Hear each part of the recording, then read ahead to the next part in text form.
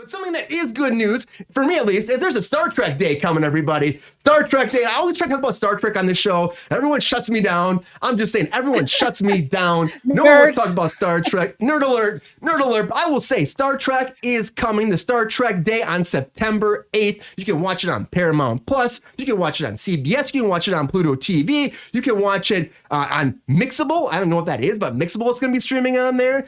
Of course, your CBS affiliates, Comedy Central, Paramount Network, Pop TV, Fave TV, and Smithsonian.com if you want to watch it. And they're going to actually air the first few episodes of Strange New Worlds. So if you haven't seen that, you have a chance to watch that. And they'll be doing PR stuff all day, hosted by Jerry O'Connell, which I'm like, this man's finally coming back. I mean, he was on Lower Decks, but I haven't really seen him do a lot. I mean, I miss Sliders. Great show, just saying. But nobody wants to talk about Star Trek, do we?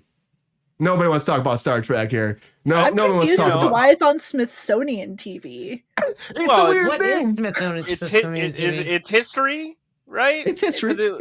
Yeah. This was it's educational a long content time ago in a galaxy far away. Galaxy right? far away. That's a joke. That's a Star Wars joke. Don't worry about it. I think that means you have to drink, Sean. That's all I'm saying. I think you have to drink because he made a joke. Oh no! Oh no! It's kind of an impression. And if this is your first time on Cruise Control, it's Friday. Of course, we do a little bit of drinking on Friday. You know, we have fun. We just try to like let loose and have a good time, talk about some news, and still, you know.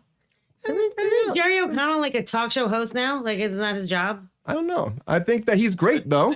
The dude's got a million lives. He can do whatever the hell All he does is talk about how his wife is a Scorpio, who his wife, by the way, is Rebecca Romaine. Like, he says it 3,000 times. I mean, doesn't, like, he's Scorpios are amazing. Literally 3,000 times. My wife is a Scorpio. If you're married to a Scorpio, you know that, like, whatever it is, it's always because he's married to a Scorpio. There's a few Scorpios in the room right now, Sabrina. So, I'm just saying. He says it. I've never heard somebody talk about somebody's sign more than this guy.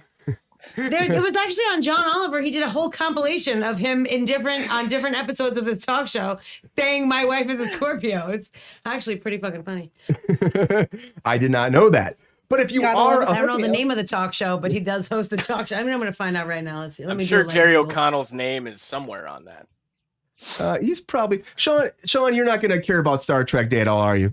I mean, I care about it. Like, again, like this is, you know, I wish there was a word to explain what Star Trek is and what it means to sci-fi fans everywhere.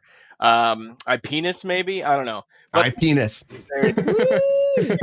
Who doesn't love Star Trek? Like, again, like it's been done for so many years, and they keep finding new ways to breathe new life into the franchise and change up the formula and do new different worlds. You think you've seen it all, but you know, yeah, I'm all for it. Let's keep it going. It's still been done right, and there's not a lot to hate for it.